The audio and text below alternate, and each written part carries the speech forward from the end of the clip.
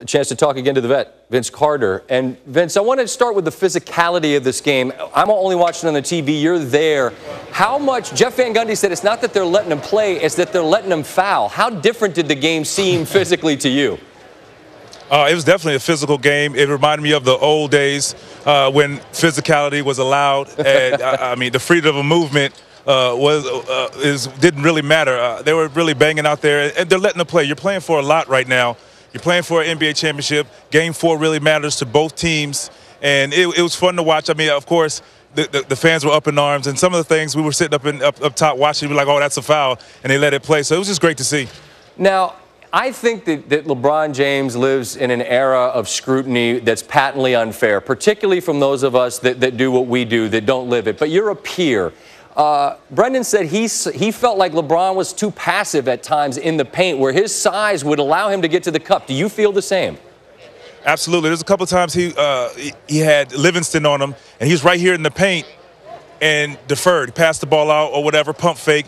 When I think at 260, get the foul call. I mean, get the basket, be LeBron James. So I think that, and late in the fourth quarter, he kind of shied away from it and chose to shoot jump shots which right now I want to see him just become the night train. Just put your head down and get to the basket and get fouls and get some easy baskets, especially something that you need late in the game. I'm with you, and I'm asking you to do the impossible, which is live between his ears. But as a guy like yourself that played at an incredibly high level, I just don't understand, Vince, why that is. He had Steph one-on-one on a break, and he passed. I don't get that. Do you? I don't, especially when you're playing for what you're playing for at this point of the season. Right. I'll tell you, I don't want to say run Steph over, but you knock him out the way for the 2 points. You want to do whatever you have to do for your team. They look for him to be the LeBron James, the superstar that he is. So I'd like to see him just always be in attack mode, which we've seen him do, but we didn't see it tonight in the fourth quarter. Speaking of Steph, you live on the same block out west with that guy, and you know, he's so scrutinized, and his MVP, should he have been an MVP, and where has he been, this, that, and the other thing. What did you see tonight out of him as he got 38? He was great. He was great. And just like I said about LeBron, second half, going into the fourth quarter, you want your superstar to step up. He did that. He was aggressive, and not aggressive as in shooting the ball all the time, but he made plays. He made them double team. He made the help side defense really collapse, and he found the open guy. I mean, it also helps when you have that guy by the name of Klay Thompson on the weak side, but he was very aggressive late in the game, more aggressive than he was in the first half, which I like to see. Fourth quarter is money time, and he showed that he's an MVP. Vince, I got time for one sentence. Will Golden State close this on Monday, in your opinion? I think so. They're going back home. They should be fired up. I think they can close it out. Vince, appreciate the time. Great to speak with you again. Thanks for having me. All right. Live coverage now. Ty Lue at the podium. At time. What did you see tonight out of him as he got 38?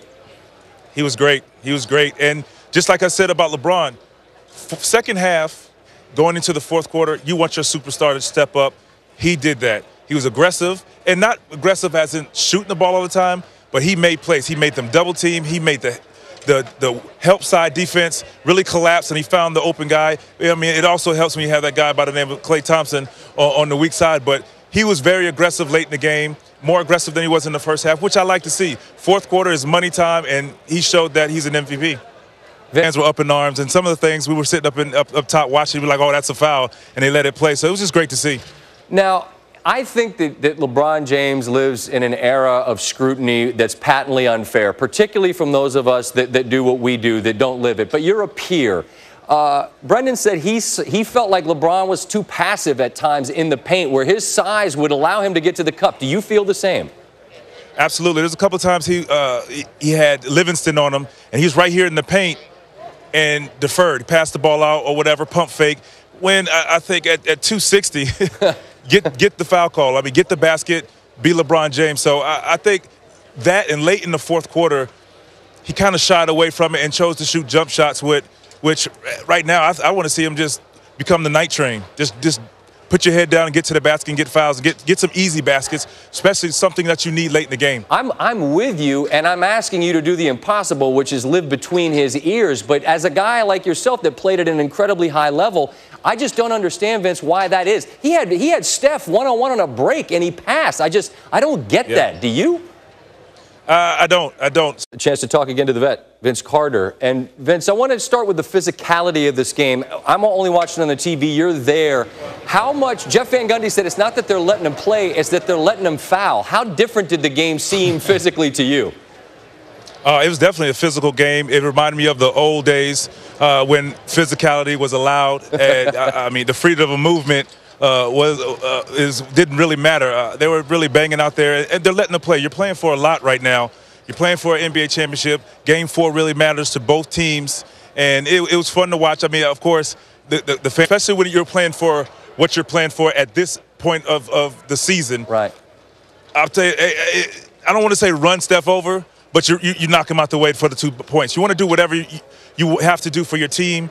They look for him to be the LeBron James, the superstar that he is. So I'd like to see him just always be in attack mode, which we've seen him do, but we didn't see it tonight in the fourth quarter. Speaking of Steph, you live on the same block out west with that guy, and you know, he's so scrutinized, and his MVP, should he have been an MVP, and where has he been, this, that, and the other thing.